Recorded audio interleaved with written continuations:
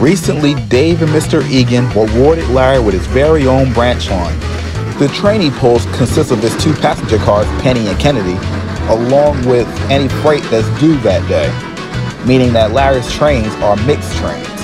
He loved the new responsibility and did the job well, but the praise and the importance started to go to his smoke box. One day, they arrived early at the end of the line.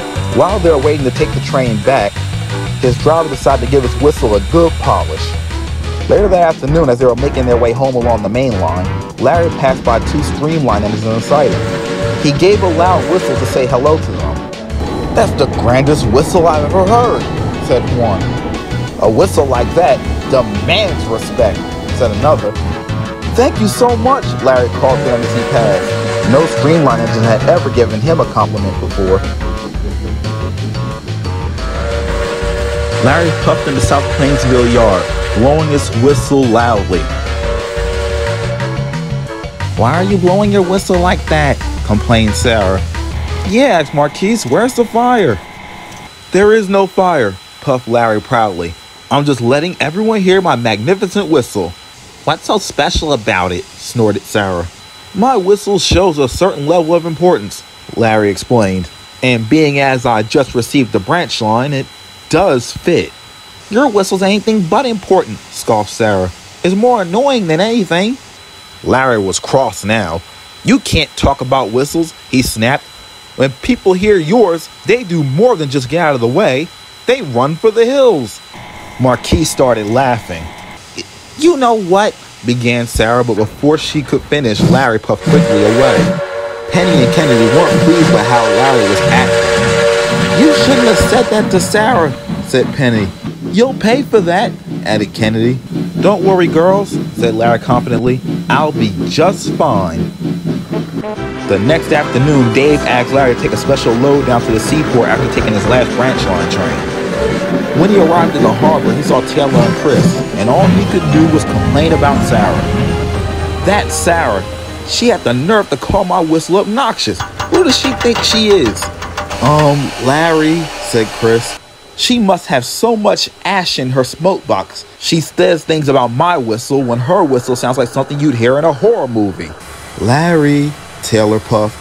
"I shouldn't even worry about her. The Streamline Engines know better. You know what they say? They said, Larry! What?"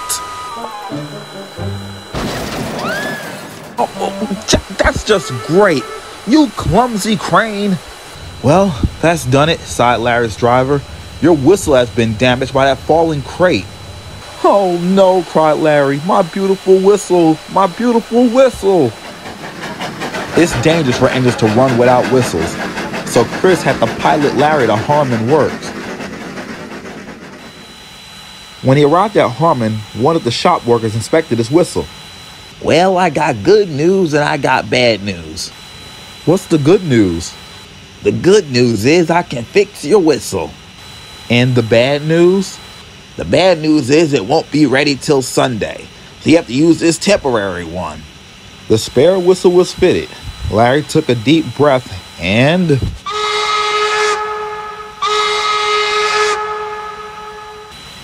"The hell?" said Larry. "That whistle doesn't sound mighty or important at all."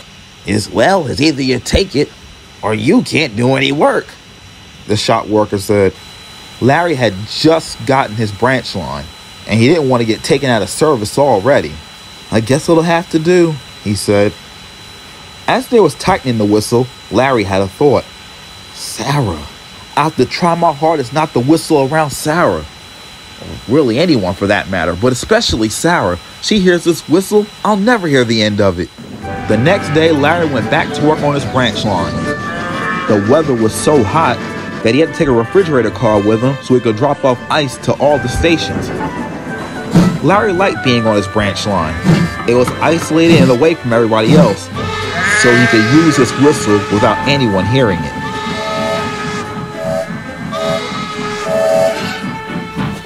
Things actually went well for Larry.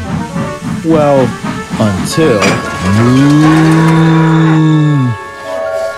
Oh, for crying out loud. Get out of the way. Move. Let me through.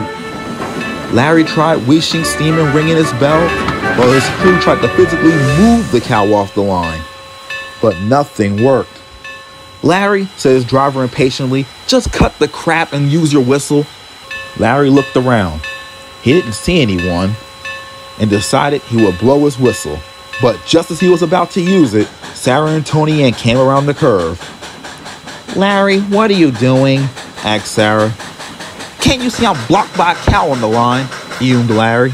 "I tried ringing my bell and wheeshing steam, and she still won't move." "Why don't you try your whistle?" suggested Toni Ann. Larry thought fast. Well, look, Toni, when you have a whistle as prestige and as important as mine, you don't use it for, minor inconveniences, such as this." "It seems like this minor inconvenience is making you major late," Toni Ann remarked. Thankfully, the farmer had came out after seeing everything and led the cow back to the field. Unbeknownst to him, he also managed to save Larry from any further embarrassment. "See, crisis averted," said Larry quickly. I'll see you two back at the sheds later." And he took off like a jackrabbit. Sarah and Toni Ann were puzzled, but decided it'd be best not to question what just happened. The next morning was due to be the hottest day of the summer. Mr. Egan addressed the engines about it before Dave gave out the jobs for the day. "It's going to be extremely hot today," Mr. Egan said seriously. "I need engine crews and engines to all be careful today. Understood?" "Yes, sir," replied the engines. "Now I will turn it over to Dave to give you all your assignments." Thank you, Mr. Egan. First off, Christian and Kevin, I'd like for you two to help Taylor and Kryssy on the coastline. With this hot weather, we're expecting extra passengers going down to the shore to get away from the heat. Larry, 2 jobs for you today. I'd like for you to deliver ice to all the stations on your branch line again. And then in the afternoon, I need you to go over to Denville. Mr. McCormick needs you to pick up a train of lumber and take it to Middletown. Larry collected his refrigerator car and set off down the branch delivering ice.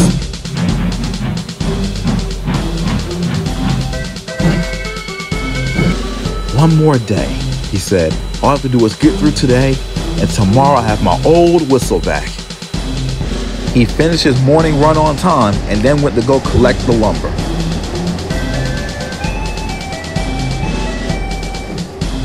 As they made their way along the line, Larry's driver looked at the sky.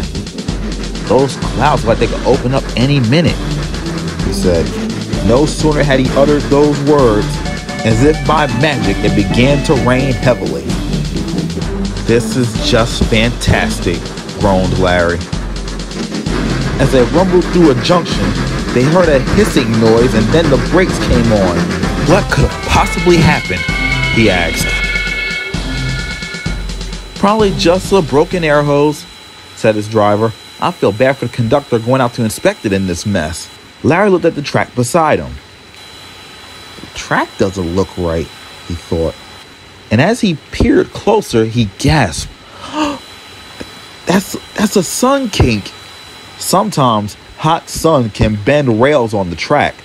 Those are referred to, as Larry just said, sun kinks. Meanwhile, Sarah had just finished a run to Middletown and had turned around to go back to South Plainsville. "Why is it raining?" she mumbled to herself.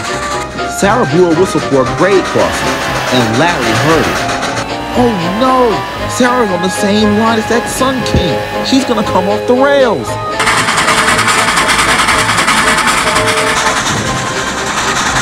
"Sarah, stop! Stop! You're gonna crash!" Larry then began ringing his bell, but Sarah couldn't hear anything because of the thunder and rain.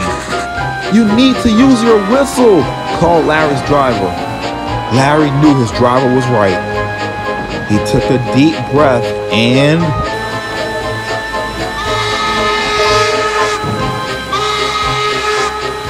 Sarah heard that. "That sounds like an emergency." Her driver, wasting no time, made an emergency brake application while Larry held his breath. Sarah's wheels rocked and skidded over the wet rails. Her driver turned on the sand full blast to help her slow down. And Then, finally, with a screech and a groan, Sarah stopped, just inches from the Sun King. Phew, sighed Sarah. Thank goodness I stopped. She then looked over and saw Larry. Larry, that was you whistling like that? It didn't sound like yours. Larry plucked up courage and explained what had happened to his old whistle. He then expected for Sarah to tease him, but instead of teasing him, she said, "Thank you for saving me and my passengers." Larry then gave a slight smile. "You're welcome, Sarah, and I'm very sorry I teased you for your whistle the other day." "And I'm sorry for calling it obnoxious," she replied. The next day, Larry received his old whistle back, and it was looking good as new.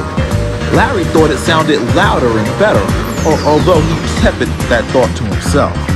And from time to time, other engines still give it compliments. "Hey, nice whistle."